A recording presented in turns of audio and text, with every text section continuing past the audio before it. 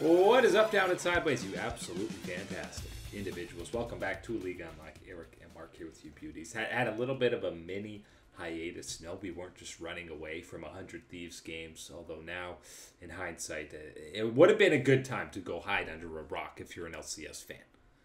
Yep, it was a classic LCS stinker when you needed them the most, when they had to deliver, when all the chips were on the table.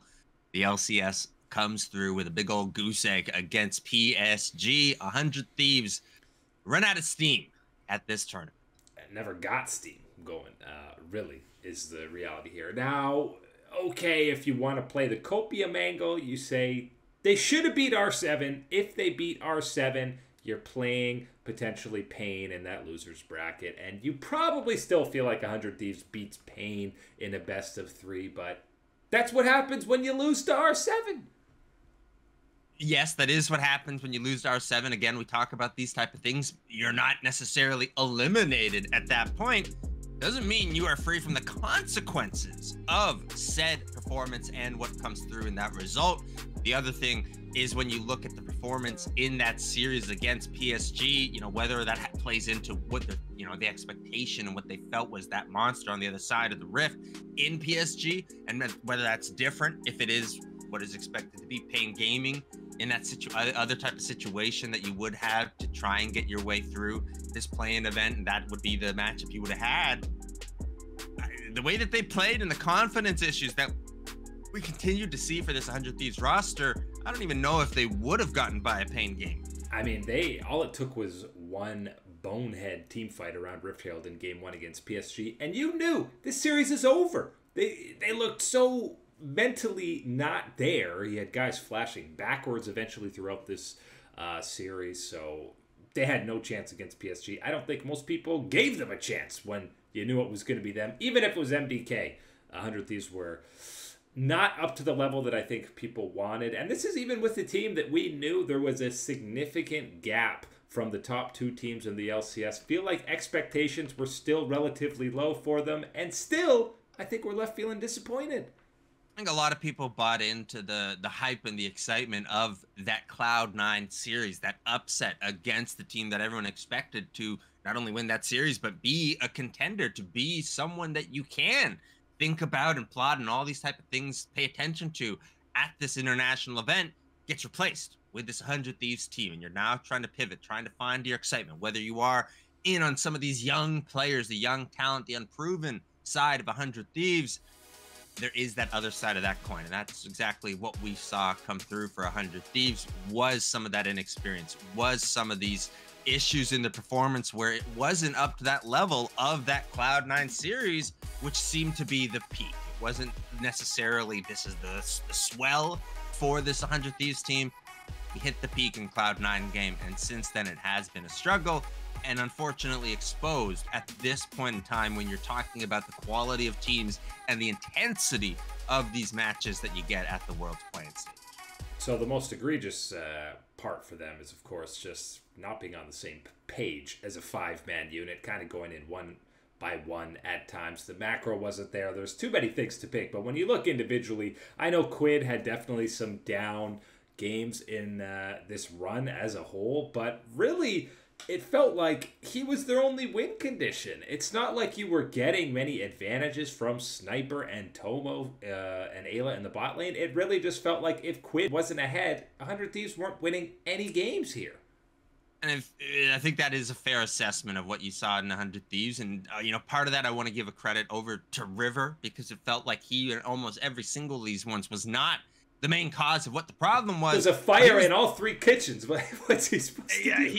He's the main guy trying to plug all the holes in the ship and make sure that we're staying afloat in any of these matchups. Sniper, yes, I think there's a lot of positive to still talk about and to take away from this type of event and the experience and everything else like that. You don't got to look too far. And Masu, we were just talking about, again, a rough MSI type of situation for him, exposure on the international stage. And then some pretty good steps made throughout this summer split, and where we feel about him as that individual, as that potential grows. That's something you can look at. And for Quid, this is another one where you're in that development, right? You got to be talking about that with a young player and realizing, again, this is that kind of first real taste exposure at this type of level that, hey, you might have leveled up. You might have gotten comfortable in the LCS. You might have proven yourself to stay into that top tier and that you are a good option. But now it's that next step. Now you are issued. Now you are knocked back down. Let's see how quickly you can pick yourself back up and what you look like at that. Yeah, I think even coming into this event, Sniper is getting the most leeway for this because, number one, he's 17, international debut, and I think there's just everyone's rooting for this kid. He's so likable. He has such the right mental approach to the game, even though if he definitely was tilted in some of these games. That's understandable, and, you know, as we head into this new 2025 era, it's obviously going to be a huge question mark what this 100 Thieves roster is, but Sniper and Quid, I feel like, are the closest to be locked for this roster next year. I feel pretty confident in that type of statement when you look at the potential that you have with Sniper, the type of player not only on the Rift, but the brand that he is going to be able to build for himself with that type of personality, how he engages, obviously, of course, online, the different type of media aspects, that is going to be a big part of it. And for a team organization like 100 Thieves, that's checking a lot of boxes for me. Want to invest in that guy. Quid, as you said, you know, he was someone that was providing that type of angle, or, you know, really the only type of winning driving force for this team at this event. I think you can look at him as a safe lock for this team. The question for me is whether you continue to believe, continue to invest in this development, and that there is an improvement, there is a higher level for him, compared to trying to look at one of the other options that I think will be around, and we all have this massive question mark for, is going to be Mr. Jojo Piana. That's a whole topic to discuss about when we get into rumors and offseason and everything else, but it is going to be spicy when you're looking at one of those type of options, possibly on a budget redemption type of deal. Yeah, and unfortunately, I think the lasting impression for 100 Thieves from this Worlds is from LCS fans and Cloud9 as a whole sitting there going, what if? Like, this is the team that's here instead of Cloud9. You've got to believe Cloud9 would have had more of a fight in them if they were in this spot. I think that's the worst angle out of all of this one, right? The most painful one to come through out of this is that you would have thought differently if maybe this 100 Thieves team, you know, goes out in a blaze of glory, a real tough, full 3-game set against PSG, where they show you some of that fire, some of that skill that you saw in that series against Cloud9. They didn't.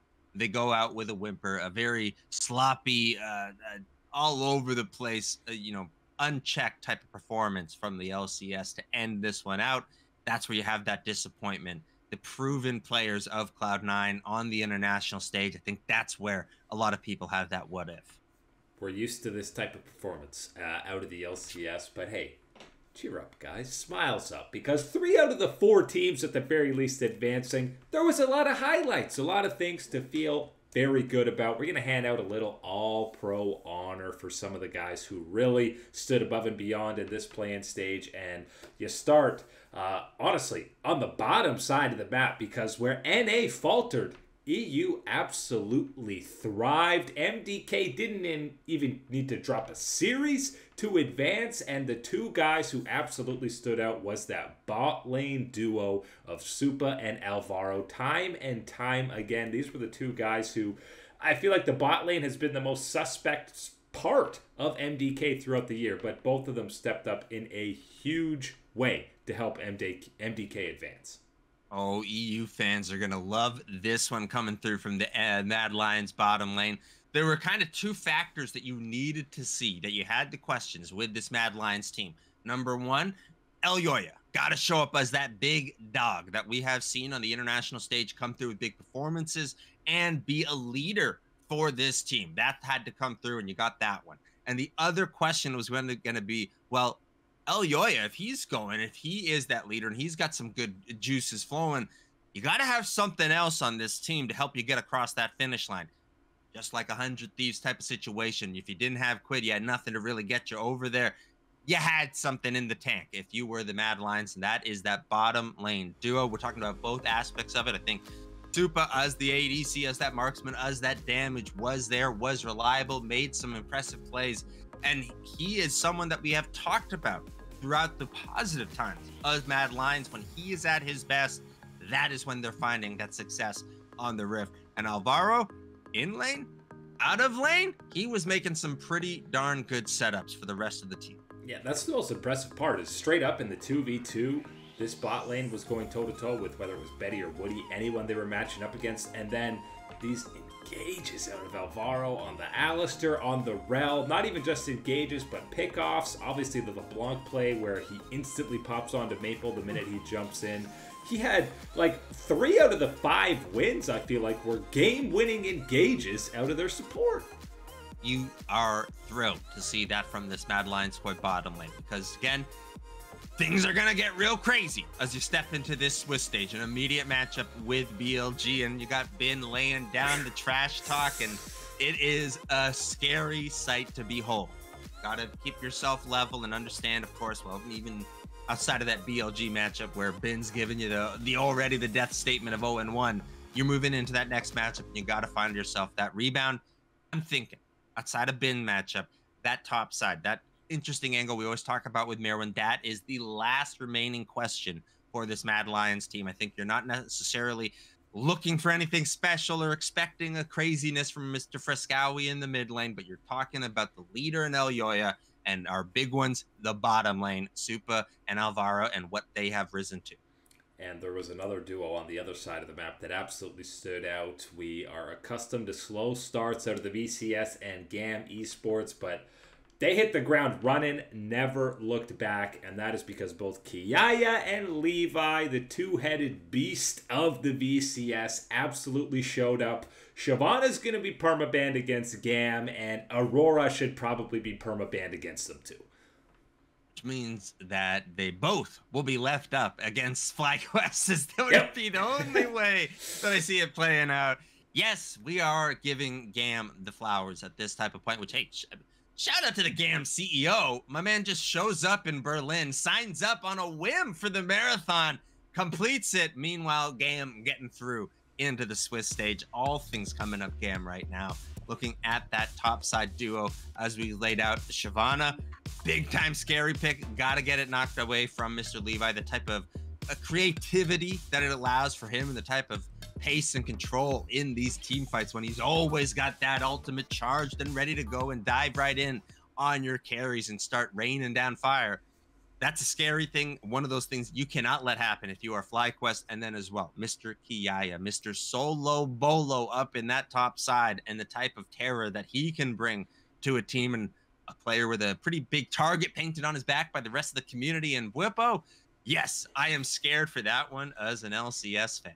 Yeah, and I know they had probably the easiest schedule in the playing stage with SoftBank Hawks and R7, but they played who matched up against them, and they dominated them. They only one of their 4 games even went north of 30 minutes. That's how dominant this top dog from the VCS was.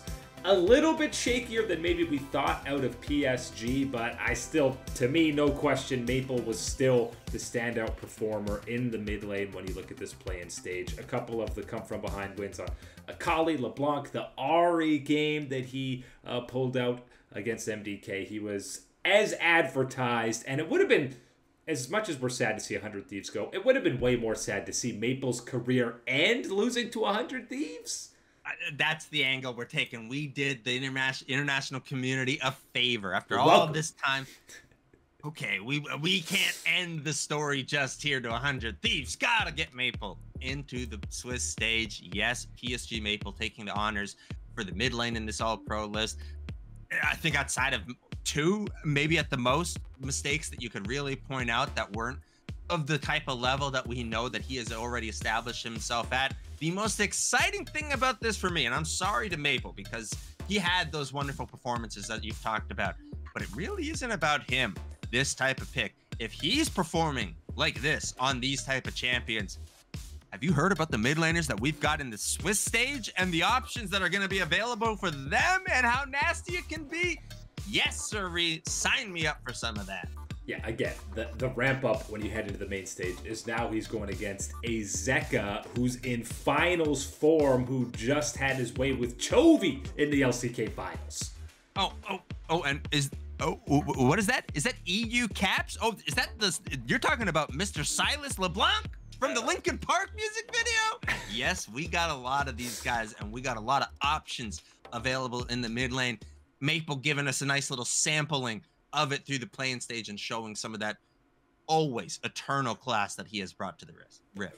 I think case in point, though, again, you look at this playing stage as a whole, that it is defined by the R7 win over 100 Thieves, because all it takes is that one upset, and then the bracket is completely shifted because you were then guaranteed either MDK or PSG matching up against the 100 Thieves. So it takes just one series and one of these top 4 teams that you expected to get through completely busted.